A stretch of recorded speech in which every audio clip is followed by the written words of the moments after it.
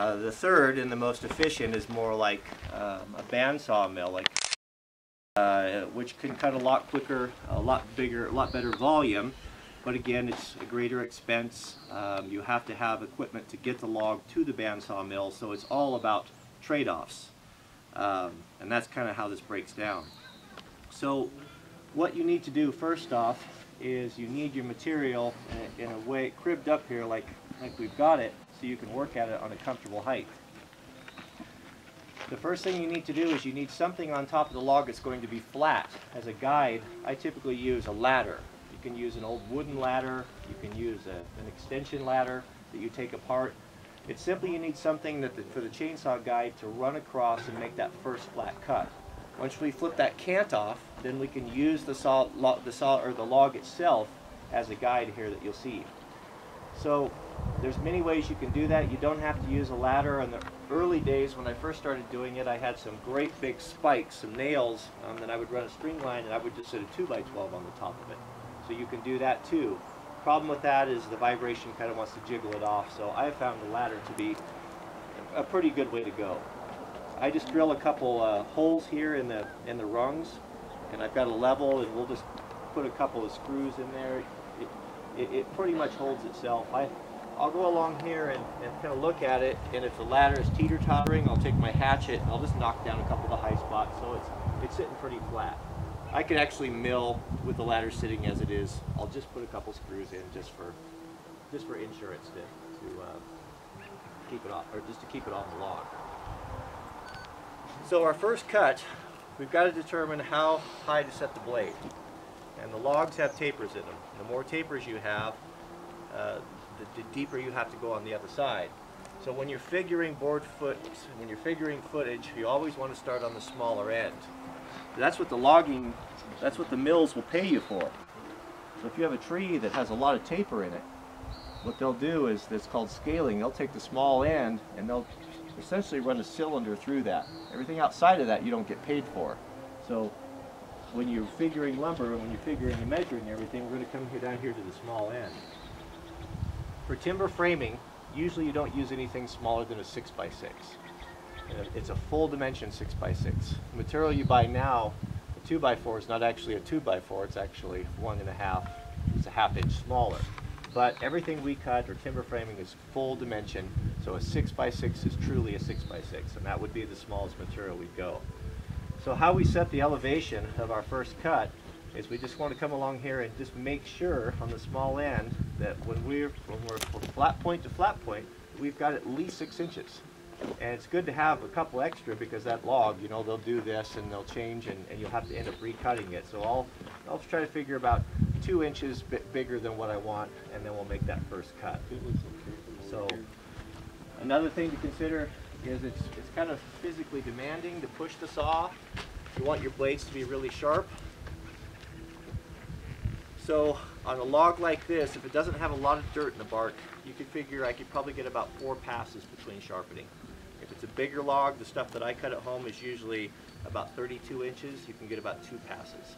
So what I do is I have about 4 chains. I sharpen them in the shop, and I bring them out to the field and just do it that way. So I guess we'll just hook this down and then we'll just jump right in and start cutting. Another thing is I like how he's got it here to angle. You can let gravity be your friend a little bit. If I was cutting, I would definitely want to cut down the hill and not push the saw up the hill. It just makes it easier, and you just have to kind of think how to work smarter and not harder. And this is a perfect example of that. So I'm going to use some power tools like a cordless drill and such, but you could, of course, do it without any of that. This just helps speed things along a little bit. Do you have to think about knots?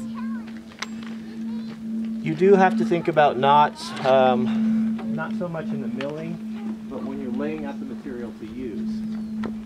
If we have time, we might be able to do a little bit of timber framing and some joinery work, and so when I'm taking a beam and I'm laying things out, I'm measuring where my joints are going to be, because I don't want to chisel in a knot, because some of these knots can be hard as glass, and they're very difficult to work with, and there's not a lot of strength in them. When you look at a board and you see knots in it, just envision those knots as holes in the board or holes in the timber, because they have no strength whatsoever, and eventually they'll dry and actually fall out. So if you were going to use something for a rafter, and and it's got half of it or 2/3 of it is not, that's not one you're going to want to use for anything load bearing. Use that somewhere else where it's not going to show.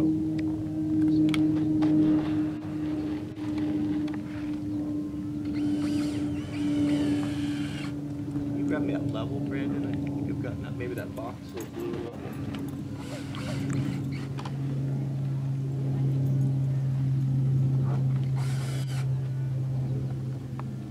So just like painting a car, a paint job is only as good as what's underneath of it. It's only as good as the bodywork. So how you do your setup and how you do your first cut is going to determine how everything else comes out. So if you've got a big log, I've got some big ones I'm working on at my place, and if that ladder has got a sag in it, everything you cut is going to have a sag in it. So it's really worth taking a little bit of time and setting up and making sure that you're good on the first cut. And then after that, it's all pretty simple.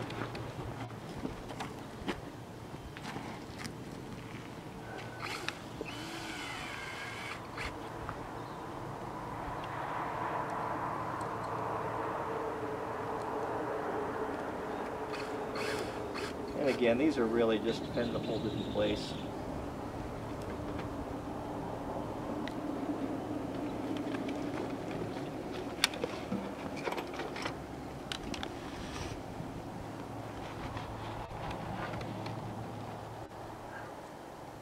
Can you build your own chainsaw mill? You can. If you look at the mill right there, it's pretty straightforward. A lot of guys build them and they just use aluminum. I would recommend that because the steel ones are awfully heavy, and when you have all that weight out with your arms out, it's pretty hard on your back. So that's what's nice about the aluminum ones. And I've got several friends that have looked for these on Craigslist, because a lot of guys will buy them and do one project and then they'll resell them, and you can usually get them for half or less of what you'd be new. For this mill right here, it should be just under $200. And you can get them small, or you can get them great big, up to 6 feet or so. And the only difference is the length of these risers here. So you kind of have to average what your biggest log is going to be, and then size it therefore. And also you're going to need to have a big saw. A 66, still 66, 88s are preferable. This is a 441, it's a little bit light. It's just what I have. So my next saw will be a little bit bigger. Yeah. Aren't you glad you know that right now? I've already got it picked out. The chain is a little different on ripping saw as well. You can use a standard skip chain, full skip chain, regular logging chain, crosscut chains. They cut just fine. They leave a pretty rough surface. This is a ripping chain. Instead of being filed at 30-degree angle, it's filed at a 5-degree angle, and the tooth configuration is a little bit different. And so it doesn't cut any faster, but it does leave a lot smoother finish. You can make your own rip chains, or you can buy them as well. Question. Yeah. Does it usually help to extend the ladder just slightly past the butt of the tree? Yeah. Yeah, you want it to extend a little bit. Usually I'm going to have a good foot to 1.5 feet of trim on the logs that I cut. So if I get a little bit crooked until I get the guide on the ladder, it's not super critical.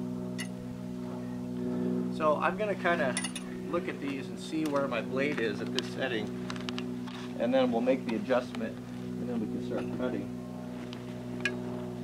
But you can see right here, it's pretty good about where it is. I've got a good 10 inches right there. I've got some weighing or some checking in there. So I'm just going to leave it alone. I think that's probably pretty good. I might raise it about 1 inch. Wouldn't hurt a bit. So on the mill are graduated numbers here on these 2 posts. So you can simply loosen this, and all the hardware on the mill is the same size as your chainsaw tool wrench.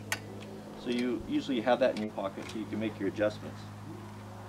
So I'll go down here and adjust for a 5-inch cut.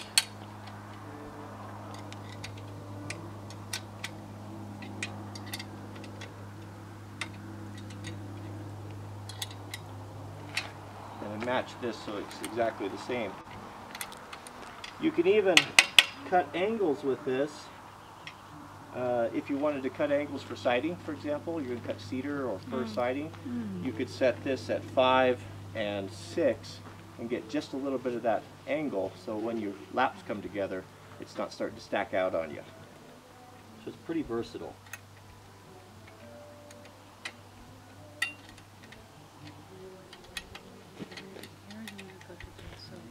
What are the more expensive mills have that this one doesn't have? Well, to get a more expensive mill, you're getting into a bandsaw mill. And you can build your own like Brandon did, but retail turnkey sawmills like Woodmiser's, their entry level, are going to be pretty close to $6 grand.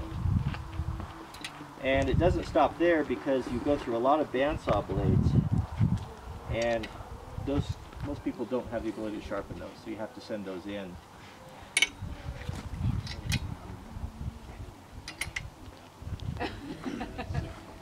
Are you able to sharpen your own bandsaw, though? That's fortuitous.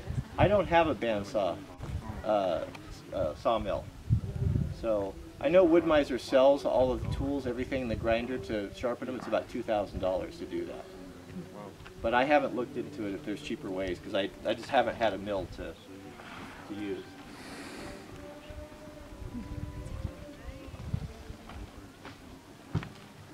So this is going to be pretty noisy, obviously. I have some earplugs. I don't know if I have enough for everyone. I'll let you guys fight for them.